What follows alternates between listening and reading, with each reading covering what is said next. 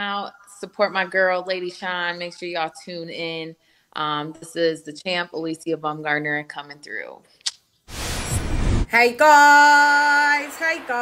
So, in news that we can report, it does look like Mr.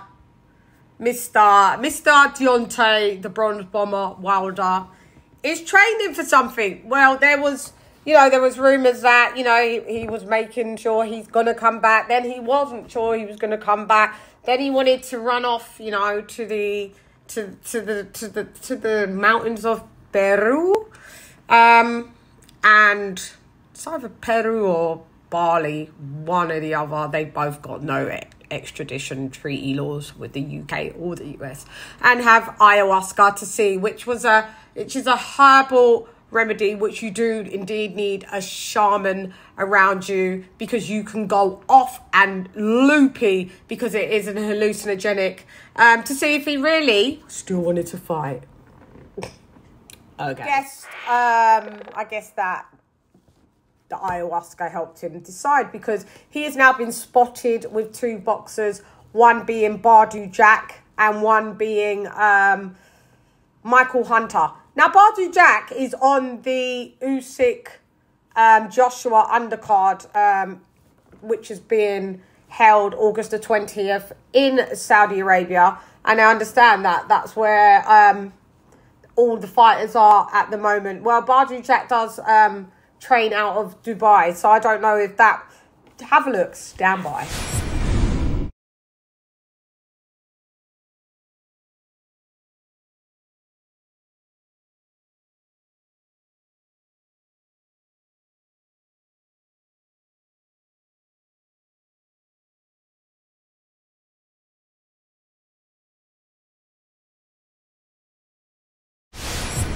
Oh, he's still got those whittle legs, but that's just genetics. Wilder's always going to have... That's how he's built.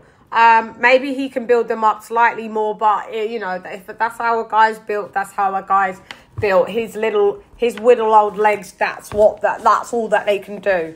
That's all they can fare. But yeah, so... and also he was seen at last weekend's the Apex, which... UFC event, which is in Las Vegas. So is he jetting about like old Wilder, just jetting here, there and everywhere? It was rumoured that he was coming back to fight Robert Elenius, the Nordic Nightmare. I'd love to see that fight. There are fights that I'd like to see Deontay Wilder in. I don't think he should just get a title shot. No, he's not coming off two back-to-back losses. Like, that wouldn't be fair. He has to work his way up. So, yeah, I think, is the Nordic Nightmare considered a tune-up for Deontay Wilder? It's not a tune-up. That's a step up. But, anyway, I only talk the truth. And then, you're going to get, the little...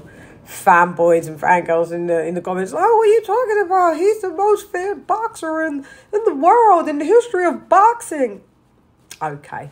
Yeah, it would be good to see what Deontay Wilder comes out with. We've seen Andy Lame. I don't want to fight unless it's Joshua, because he's made me so rich. I wish I was Joshua's girlfriend. Ruiz has called out Wilder, but I don't take anything that Andy Ruiz says. Yes, we are going to see him fight King Kong Luis Ortiz, who literally had to drag the dude into the ring. Look at this, it's all busting. We shall see. But yeah, it's good to have everyone in the division. Wilder hasn't got long. Let's have it right. He is 36. He is the oldest out of all of the lads. I mean, Joshua 32, Tyson Fury 33, Dillian White 34. So yeah, he's a fair bit older. Him and Joe Joyce are, knocking. They'll be going to the retirement home together. Joe Joyce is going to be 37 this year, as is Wilder. I'd like to see Wilder versus Joe Joyce. I'd like to see how Joe Joyce's chin fares with someone that is that's a puncher, that's a devastating puncher like that. I would like to see. So there are many fights for Deontay Wilder, but I think he needs to play by the rules like everybody else, and you don't just off two back-to-back losses that